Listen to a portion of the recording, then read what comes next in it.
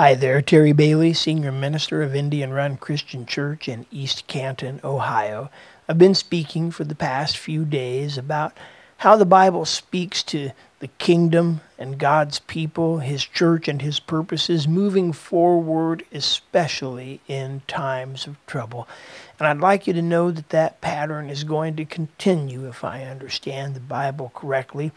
24th chapter of the Gospel, according to Matthew, is dedicated to the end times to come, often called the little apocalypse. And in the midst of all this, Jesus says, verses 21 and 2, "For then there will be a great tribulation, such as has not occurred since the beginning of the world until now, nor ever will.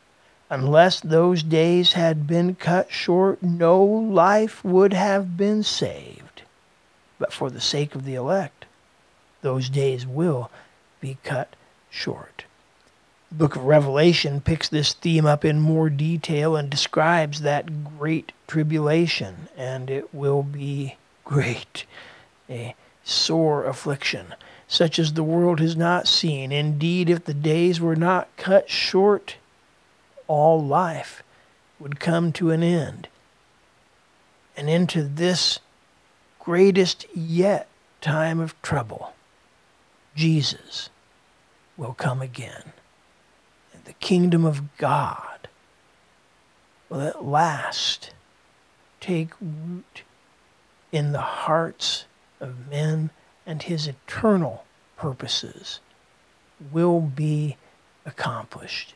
Yes, there will be much death, destruction, trouble, famine, plague, earthquake.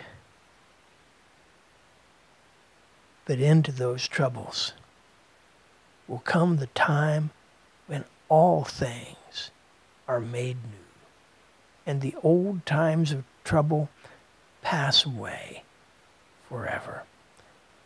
Well, I'm not sure we're quite at that point yet, but we live in a time of trouble right now. And hearts can be made new this moment if we but reach into the trouble and teach people the peace that passes understanding in Jesus Christ. This is a time when the church can relearn lessons it has forgotten and renew the kingdom for our times. And we must do so. Again, if you would pray with me. Father God, I pray that you would help us to see this trend in Scripture, how you act and move through troubled times, and how the kingdom grows at these moments when people see so clearly that their trust in this world is misplaced. Give us the wisdom and the grace, the salt and the light, to step into this crisis and pull souls to you, for we ask it in Jesus' name. Amen.